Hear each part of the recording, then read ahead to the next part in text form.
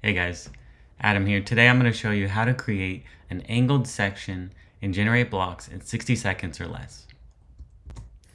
So here we have a hero section on a home page, and currently it's a horizontal straight across line here dividing between it and the next section. Let's make this angled. Edit your page, select the container block, scroll all the way down till you reach Shapes. Click Add Shape. Then click the tool icon to edit. We're going to select angles and click the angle. Change the color to white or whatever color the next section is below your hero.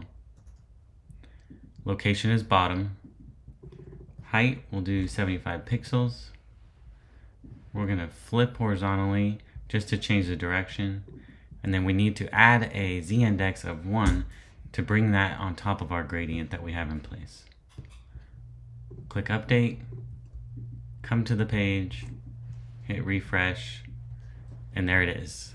An angled section background with GenerateBlocks in less than 60 seconds. Thanks for watching.